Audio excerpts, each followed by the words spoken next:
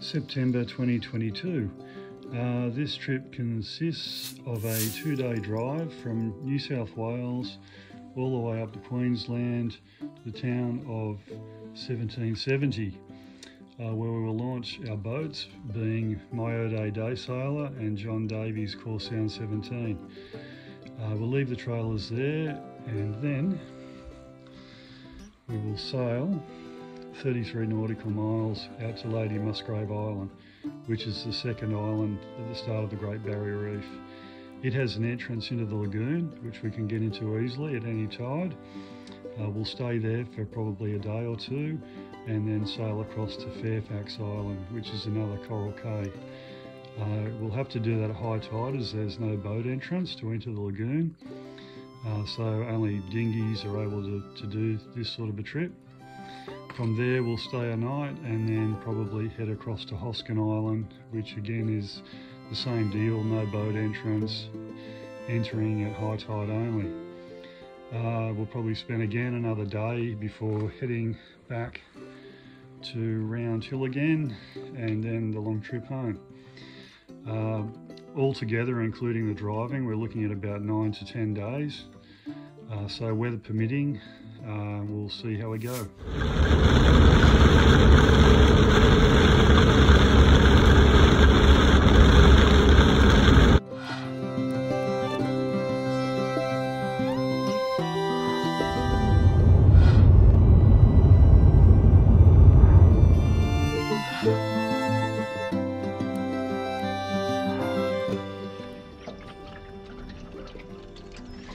This little cooking segment's for Paul from Sailing Cape Louise. Tonight we are having braised steak and onions from a can. We're having peas and carrots from a can and the famous Deb potato, but not with onion. So what I'm going to do, Paul, is put the juice from the peas and carrots into the water to mix with the Deb to see how that comes out. Anyway, we'll see how that tastes in a minute.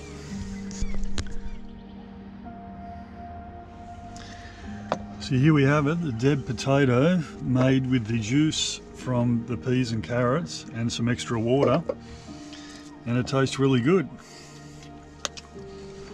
That with the braised steak and onion, that'll be dinner. And not a bad backdrop to eat it in. Evening, it's around 6 o'clock and we're planning on getting up at 4 in the morning and leaving at 5 o'clock for Lady Musgrave.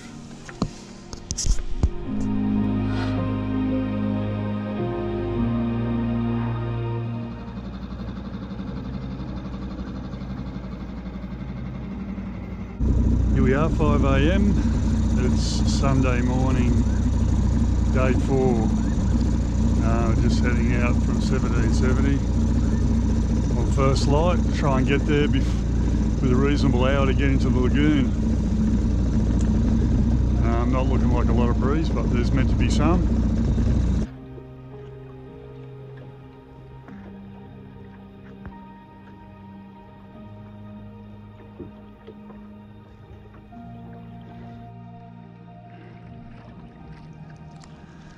Okay, we just come out of 1770, heading for Musgrave.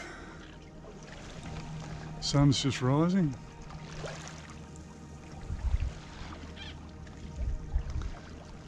Not much breeze at the moment though, so we may end up motor sailing, so we've got to put some miles in.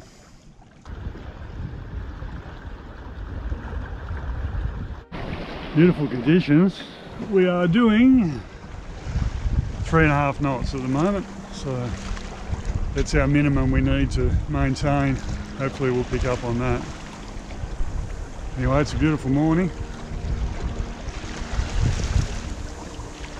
The dolphin's following us at the moment. There he is.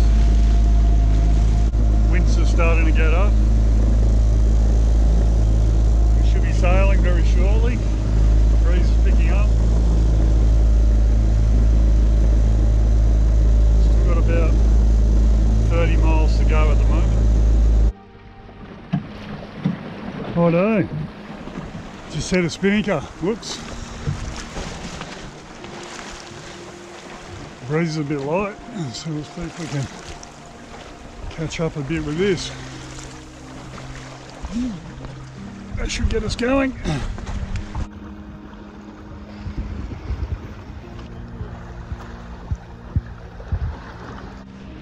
Right, still sailing with the spinnaker. We've done about 10 miles and the breeze is sitting in at probably about 8 knots at the moment. I'm doing about 5.5. Yeah, still 22 miles to go. It's a beautiful sail. Just passed John a few minutes ago. He's a hard man to catch. Anyway, we'll see if the breeze gets up too much more. I'll drop the spinnaker and just go back to 2 sails. And this is the midway report. We're about halfway there. 16 miles to go. Spinnaker's down. The breeze picked up a little bit. It's about sort of maybe gusting to 10 at times. It's beautiful conditions. I hooked a fish before but lost it. I don't know what it was. Anyway, we're sailing together still. John's caught up. Now I've dropped that spinnaker and we're just cruising along together.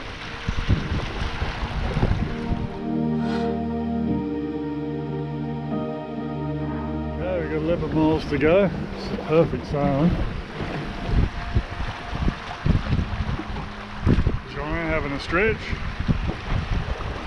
We've got the Spirit of 1770 boat coming out to the Musgrave, so we must be on the right course. You can just make out the mainland back there. Champagne sailing.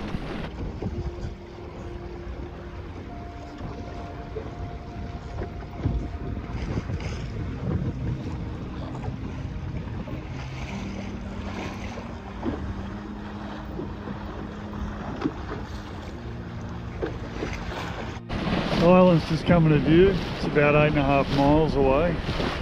You probably can't see it. Stand up, see if you can see it just up ahead.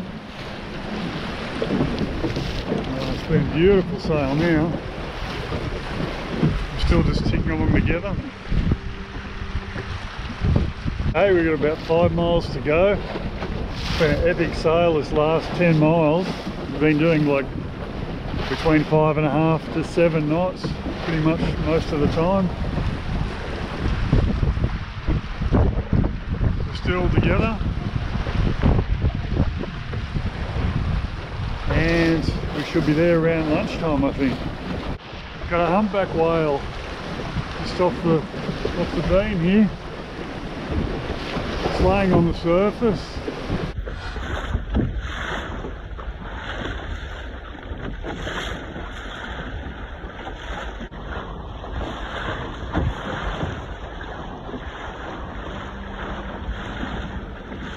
Well, here we are, Lady Musgrave Island.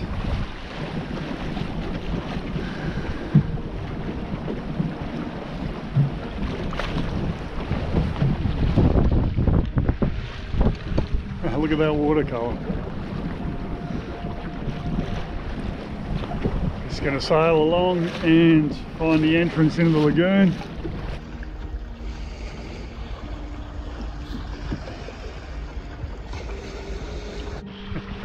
Check out this water.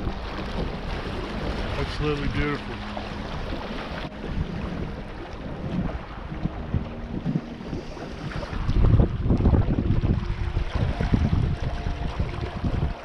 Look at all those boats. Can't believe how many boats are out here.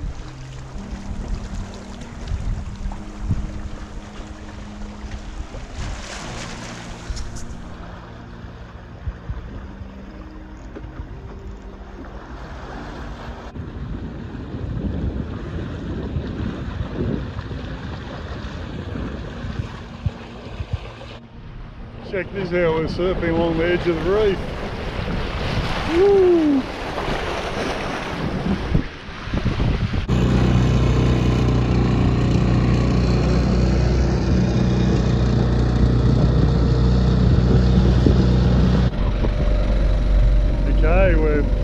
entering the motor into the pass because the wind's right on the nose coming out of the entrance and the tide's flowing out. But yeah, perfect weather, good visibility. You can see the tide race, the tide's coming out through the entrance there. Really strong current. So there was no way we were going to be able to sail against that.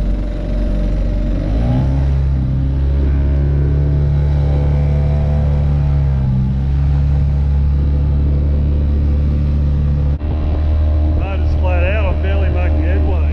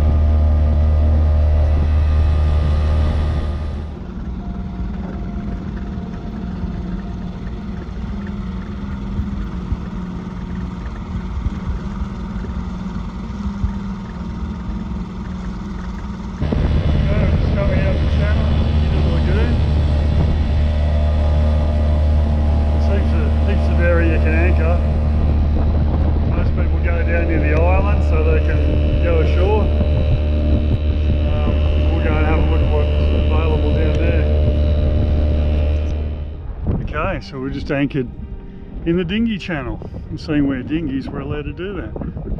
But we're going to have to move out a bit later probably because there's too much coral around here. Anyway, we've got the primo position and just going to go and have a swim.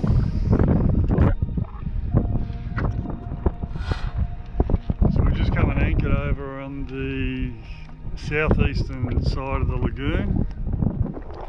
Got the whole place to ourselves because everyone is all anchored over there in the main centre, like Pitt Street. Anyway, we've got a great posse in about 6 foot of water. Perfect.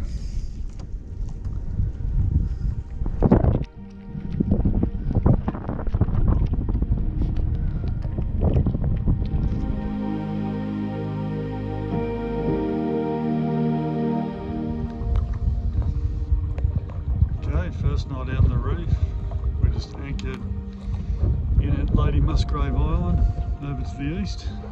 The sun's going down, a little bit joggly, but hopefully the wind will die out and we'll have a good night.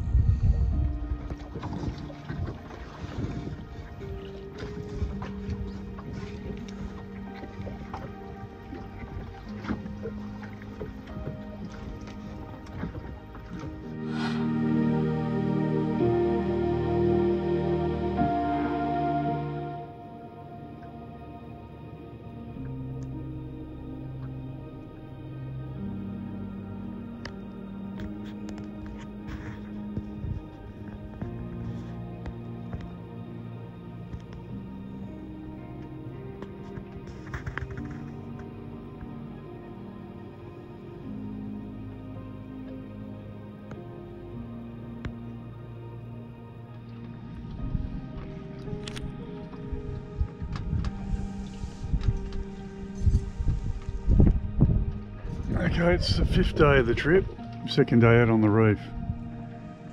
Today we're heading across to Fairfax Island.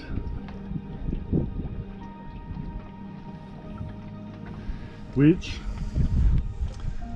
if you can look on the chart here, is about 5 miles just to the northwest of Lady Musgrave.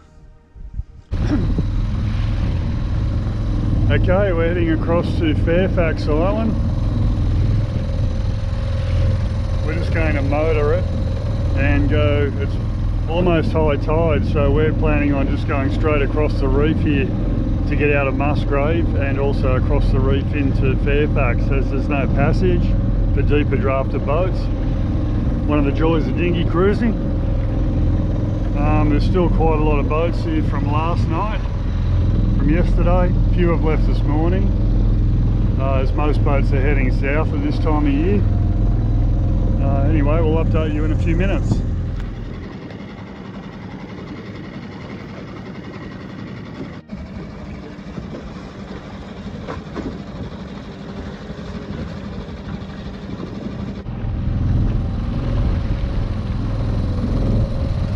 Passing across the end of Lady Musgrave, getting close. Yesterday this was all dried out, so this morning there's about a metre of water over it, and here's someone who's coming in a dinghy from their yachts. It's the best time to land, otherwise you've got to walk across coral. So we're just going to slip past the very end here of the island and then just head straight across to Fairfax.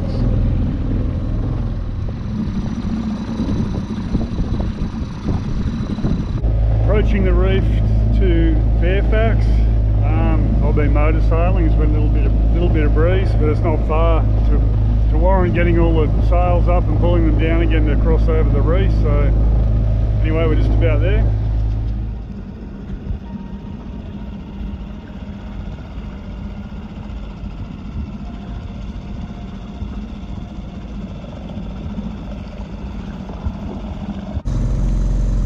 We're just passing over the reef here at high tide in Fairfax Island. So we're going to try and get up between the two islands there.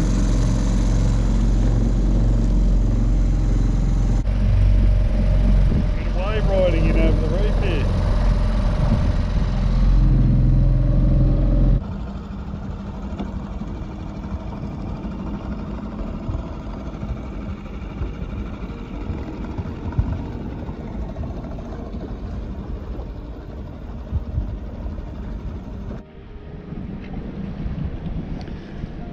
Check out this for beautiful.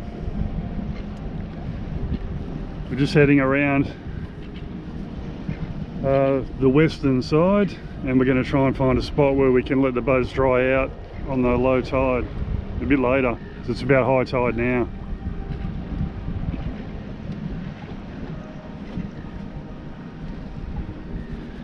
That's back to Musgrave where we came from.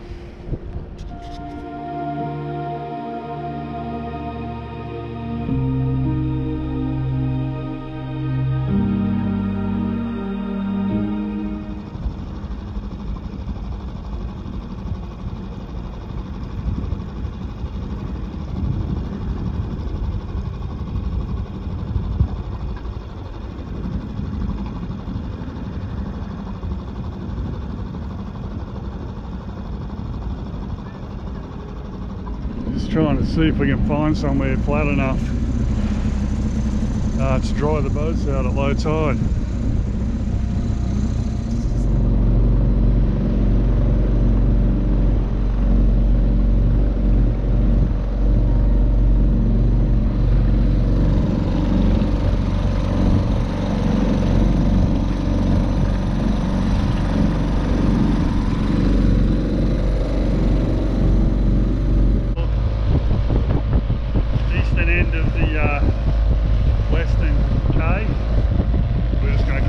Check out this other one,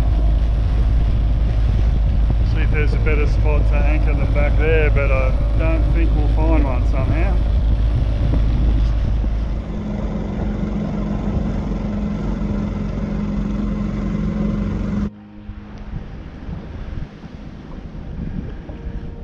Oh, you see me, there's a turtle.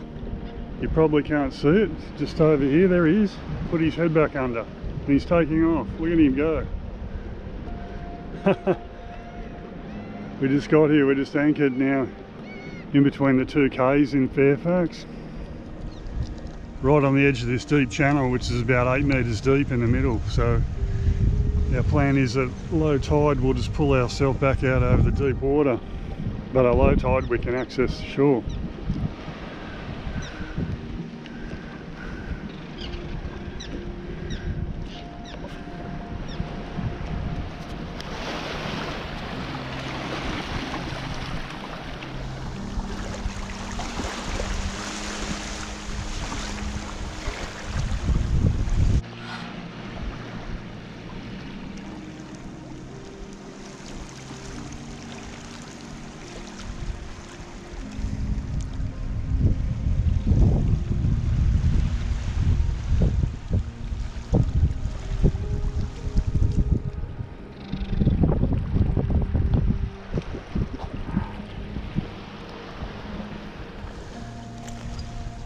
is the windward shoreline where you collect the rubbish. It's not too bad here.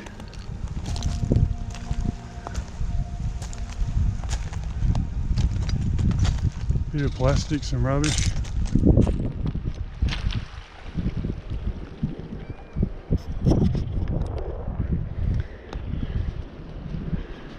Here we go, here's a good find of the beachcombing. Little Halco lure. I've got one this morning, they're really good. Laser Pro.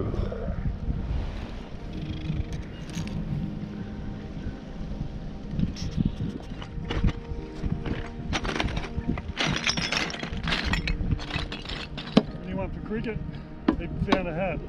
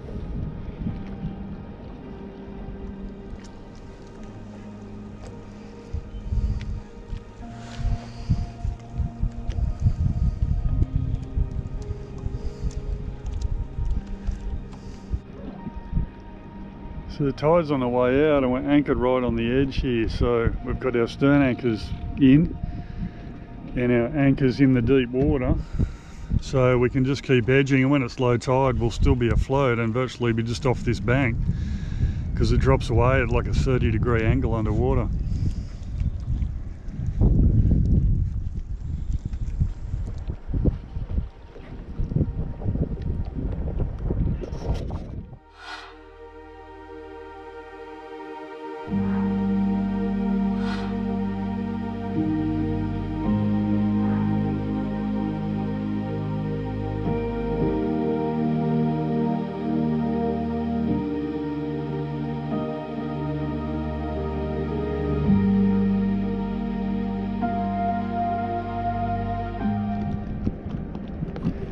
So this is the afternoon setup. We've just moved from up around the point there back down into more of a shallow spot because we don't need to go ashore now, and which will allow us not to be banging into the shoreline, and also our anchors were in too deep a water for how close we were to shore, and we would have had to pull, they were on too steep an ankle to leave overnight.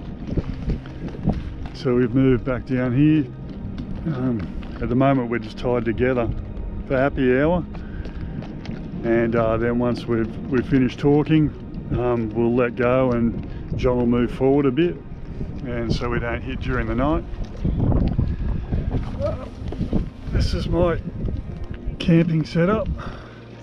Just my gas stove. Everything gets taken out of the cabin and brought back, moved out of the way so I can set up my bed setup, which is a yoga mat with one of these eggshell inflatable mattresses, which works pretty well for me, and then just a little fleecy sleeping bag. And so it's musical bags around here. Every day you've got to move everything out so you can set up your bed. Anyway, that's it for now.